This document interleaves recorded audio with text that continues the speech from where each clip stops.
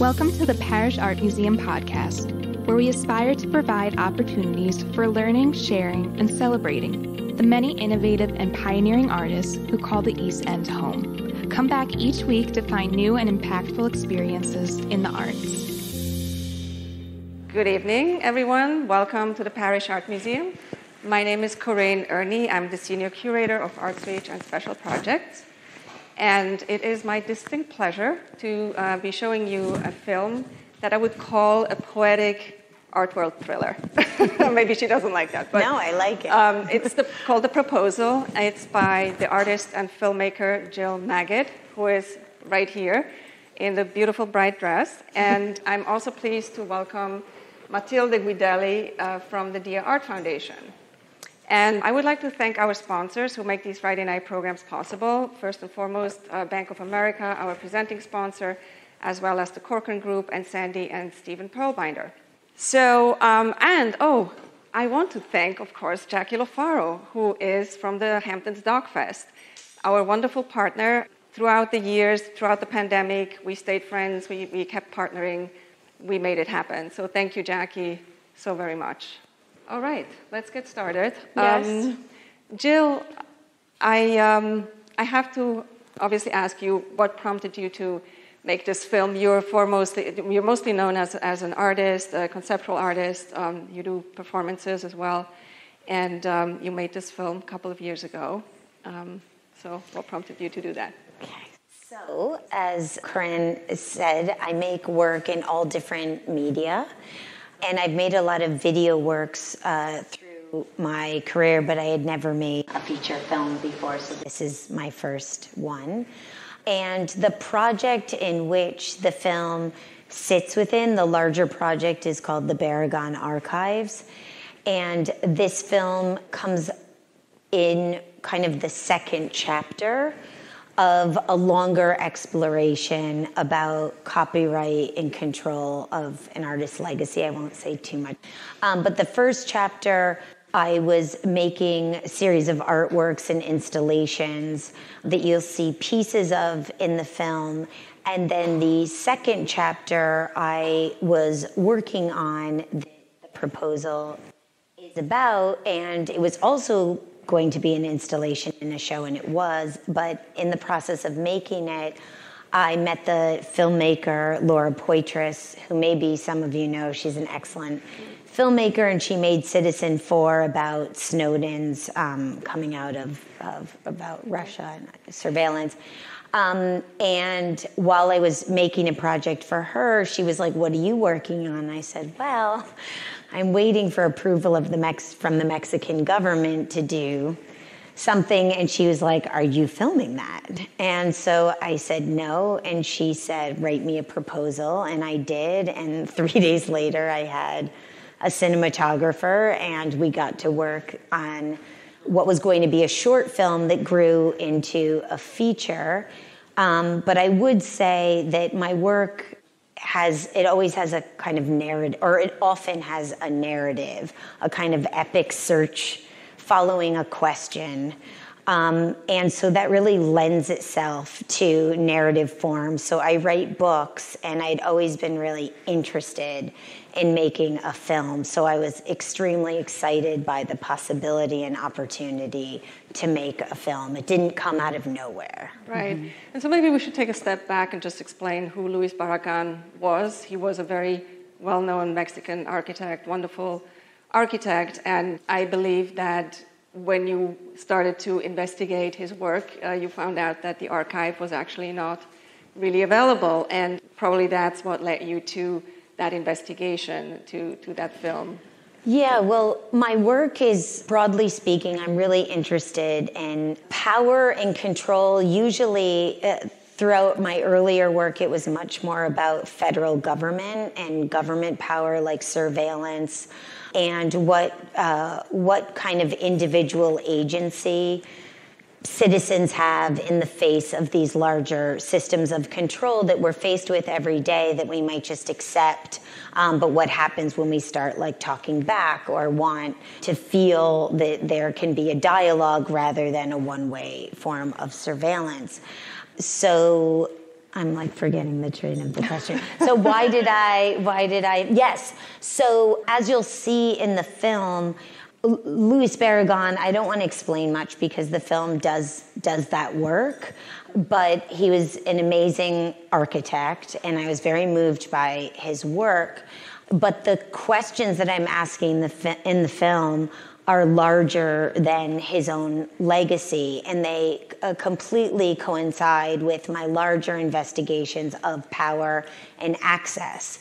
And what does it mean when, in this case, an artist's work is not accessible to a wide variety of people, and what happens to an artist's legacy when work is only available to a chosen few. And, I think those are really important questions. So it drove the project. Yeah. So something, Jill, that, well, first of all, that brings me here as well is that, and something that you said earlier, Jill, for those of you who don't know, Jill has an exhibition at the Bridgehampton that closes this weekend. So if you have not seen it, or even if you have seen it, this is the last chance. And it's an exhibition which, as much as we are here to talk about a movie that Jill made, it's an exhibition that actually consists of 11 silk screens on linen. The series is called Homage CMYK. The silk screens are hung at the Bridgehampton to fit the gallery in an immersive installation. And we can say that the point of departure for the silk screens was to unlicensed copies of a very iconic work, the Homage to the Square by Josef Albers, that hang in Barragán's house in Mexico City, which is the stage of most of the movie that we are about to watch.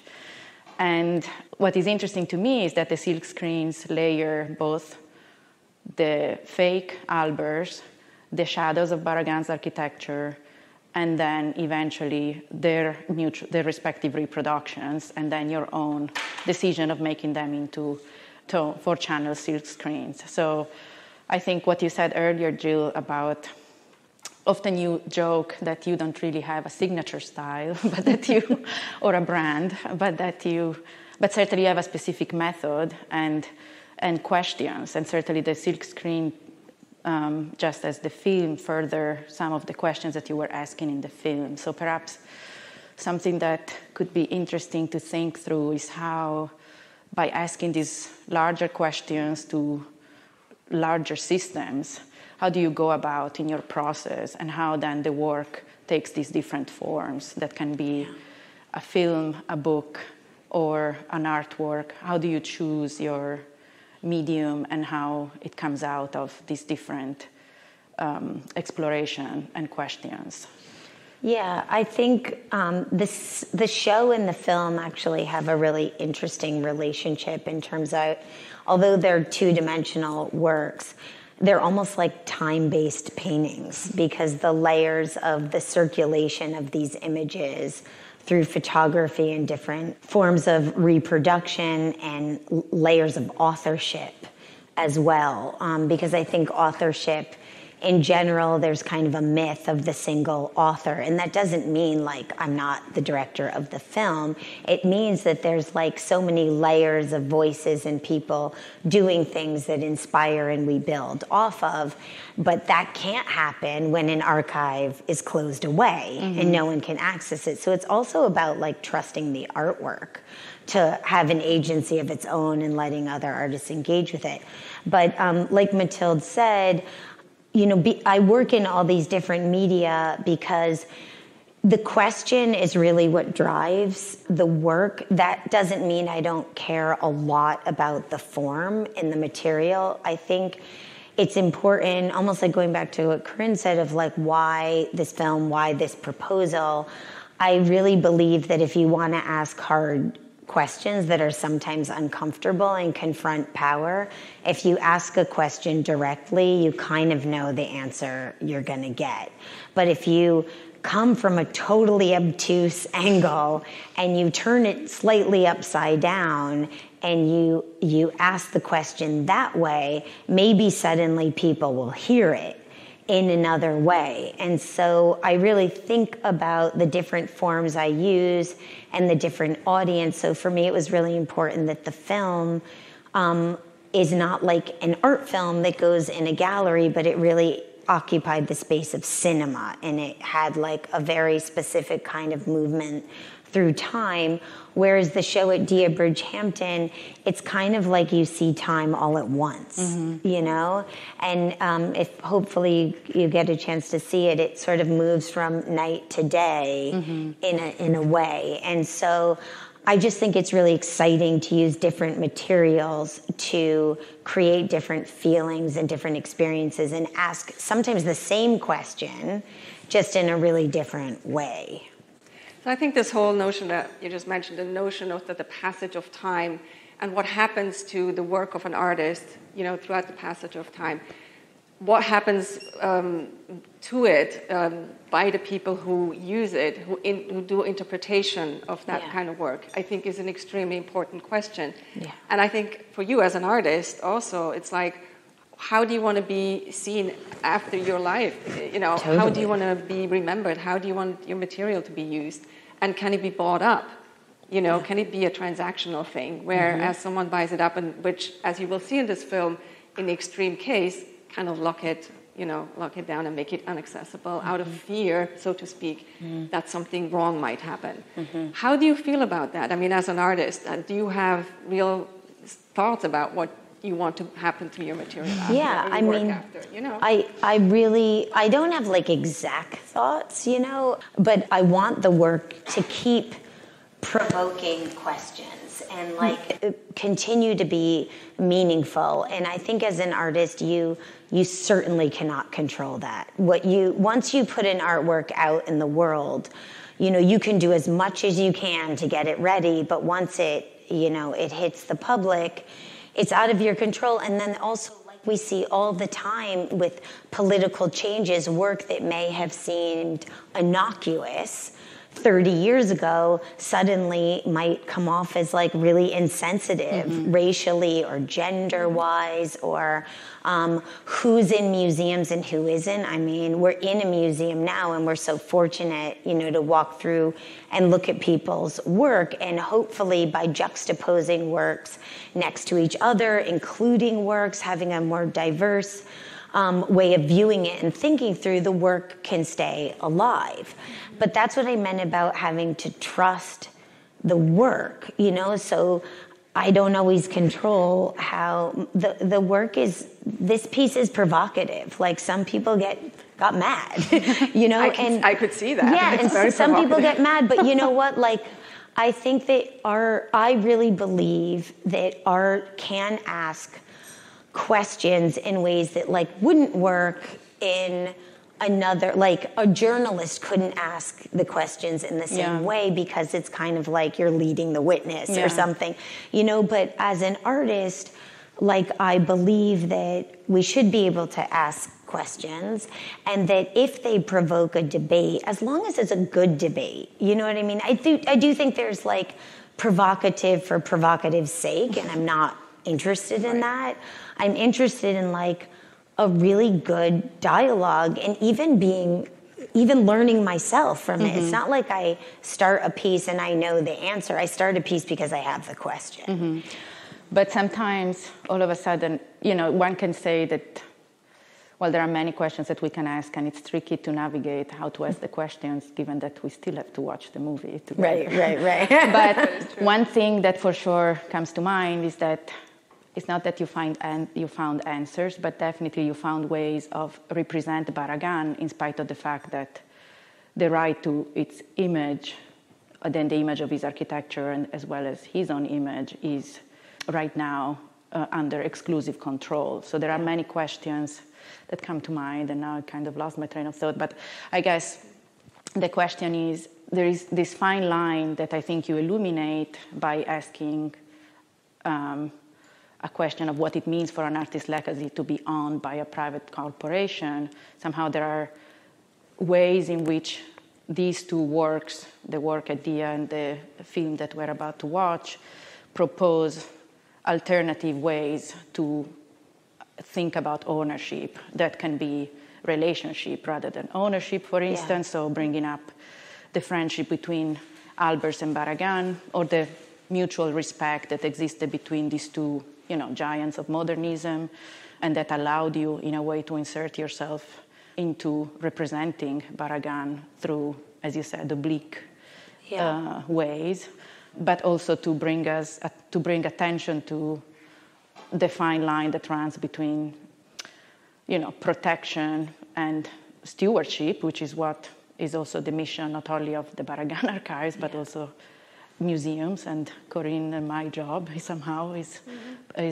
that, stewarding the work of artists, but at the same time bringing up the question of the fine line that runs between stewardship and protection and care versus exclusive control. Yeah, and I don't think it's, these are very complicated questions, and I don't think like one size fits all in any situation. I think, and that's why I guess I wouldn't be a lawyer, or, because you do need to kind of write something that is one size fits all, right? So I think it's, I don't take on that responsibility. It's more about, I think care is a really beautiful way to put it, because hopefully the feeling is that you are trying to care for the work. And so how do you care for the work, but also let the work live, right? And trust the work, that like various interpretations don't go necessarily canceling one another out, but like offer different interpretations and letting the work do that. And so when I saw that the show at Dia is based off these two fake Albers, that they're not even real Albers, they're just... That we will see in the film. Yeah, you see them in the film, and everyone thinks that they're real Albers, but they're not. They're not even exactly square, like I measured them. But Albers and Barragán totally knew that they were fake. Barragán bought them for $2 at a strip mall. But Albers understood that Barragán earnestly respected Albers's work, and he didn't, for him, and you see it, I don't want to give too much, I'm saying this is in the film, but basically, like, Barragán loved the work, felt connected to it, and didn't feel the need to have the original. He just wanted a reference to it, to remind him of that work, and Albers understood that, and I found that to be this really beautiful foil that it's not one or the other, like you buy it and so you have control, or you do this. Like there's a lot of gray space in between that's really amazing, like that kind of relationship. Right, and I think that brings us also back to, that question, what happens to your artwork, what in terms of interpretation. Anyone can do whatever they want, basically, once, it's out there. And I think that is what is so fascinating in this case, is that somebody really wanted to lock away any of these possibilities, which are also creative possibilities. And I'm also interested in, maybe to conclude this, but why did you choose the format of a film and at the same time performance? I think the proposal is kind of it's a performance, it's a provocative performance, and then in the format of a film, ultimately. And do you think that you were able to achieve what you wanted with? Yeah. I think it's also about audience, that you can experience the proposal installation, and in that case, although I made the show in a way that you move through the space, unlike in an installation, you can't control the movement of the viewer. You can't say, I want you to look at this piece for 5 minutes, and then I want you to turn left and look at this piece. But a film, unless you don't like it and you want to leave, it's 83 minutes, and as the director, I'm controlling the speed in which things are revealed, information is dropped. It's just a very different experience, and it asks some of the same questions as the artwork, but not exactly the same, because the sculptures take over. You can make a sculpture with something in mind, but once it's a material and you walk away, it does something else. And that's why I love making sculpture, because I can do all the drawings, but then you walk away and you're like, oh, I didn't realize that kind of wood with next to that other softer object will set off different emotions, whereas in the film, it's like the way the work is shot, the voice, it just works on these different levels. And so I really believed it could work as a film. There were definitely times along the way that I was scared that it wouldn't, but I think that's the creative process. You kind of struggle with it until it gets to a point where you're like, yes, that's right. And in retrospect, with the reactions to the film, do you feel like it was the right decision? Well, I think it's brought up a hell of a lot of debate.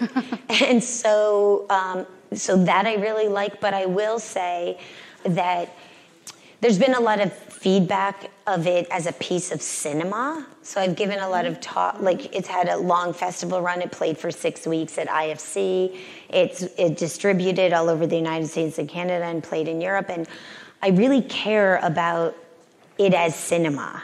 It's and not it just the question. World, which I think was totally. Great. Yeah. And it's not just like the question is super important. It won't work as a film if the questions aren't clear. But like I wanted to direct a good piece of cinema. Mm-hmm. And so that I feel extremely fortunate for having the opportunity to do. And you can decide as the audience if it worked or not. I think we can. Beautiful way of concluding. Absolutely. So thank you for screening it. Thanks for all being here. Thank you, Jackie. Thank you, Matilde. Thank you, Jackie. Thank you for coming.